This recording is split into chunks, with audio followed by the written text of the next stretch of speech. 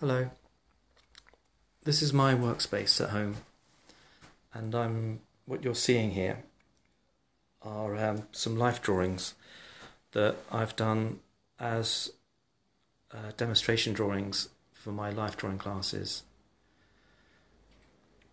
I thought it might be interesting to maybe make some sort of 5-minute videos about drawing and maybe using these demonstration drawings as a way into talking about drawing. These drawings they've all taken probably about half an hour, and that includes lots of stops and starts as I sort of talk about ideas and so on.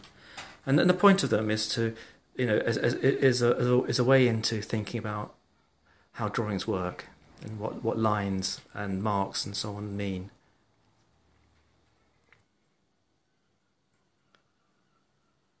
In this drawing, for example, there's a sort of an outline line, a kind of a circuit that goes from the shoulder down to the elbow, down to the hands, back up to the other elbow and the shoulder and so on.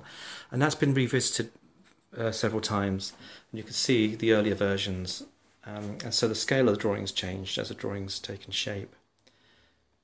And though that evidence of those changes of mind, I think they can be just as much part of the subject of the drawing as the kind of the image itself. There are marks here that are trying to find the form, and they don't necessarily stick to the details exactly. For example, you've got some lines that are coming down the right side of the face, perhaps the side of the charcoal, and they're saying something about the shadow on that side of the face, but also they're saying something about the form. They're saying something about the angle of the face and so on. So they're saying something about the form, but they're not relying on the details. And these lines are going beyond the edges, the outlines, because the point of those particular marks is to say something about the shadow and the form. The shadow's there because there's a form there that's causing the shadow to be there.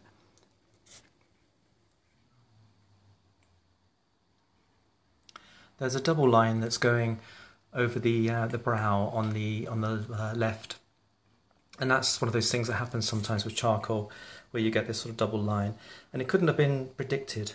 And I like to think of those as sort of kind of little gifts from the gods of drawing in a way. I mean, they're there, and you wouldn't have predicted something like that, but it works. And it also reminds us that you might be drawing a particular detail, but there's always going to be another version of it, that you don't need the ideal version of it. There's always several versions of the same thing, and they're all equally true.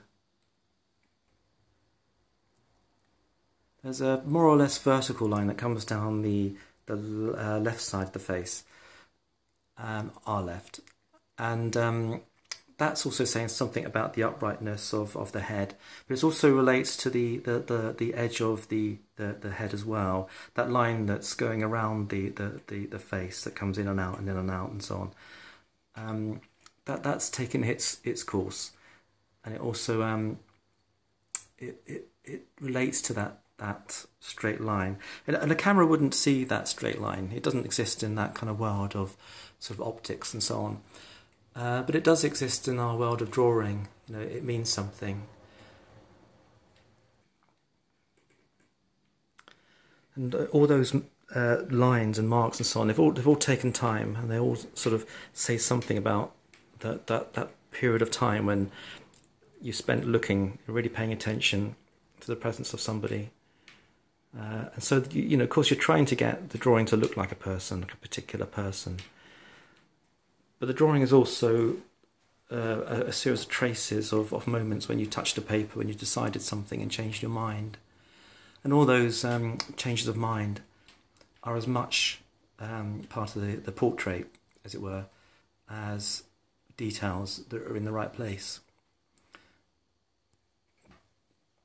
As I said, these drawings were done as demonstration drawings, so the whole process is unpredictable and sort of awkward as well, because it's a case of me trying to draw and talk and explain the thought processes as they're occurring, as I'm drawing, which is, of course, kind of almost impossible to do. But I thought I might make a few of these, say 5-minute videos to discuss some ideas about drawing, since I won't be able to do any live drawing for a while because of the coronavirus lockdown. So I thought this might be an interesting thing to do. So here we are, some life drawings. So this is the first one of these anyway, and it feels a bit awkward, me talking to myself here. But I'll try to do a few of these, and hopefully they'll make more sense as I go along.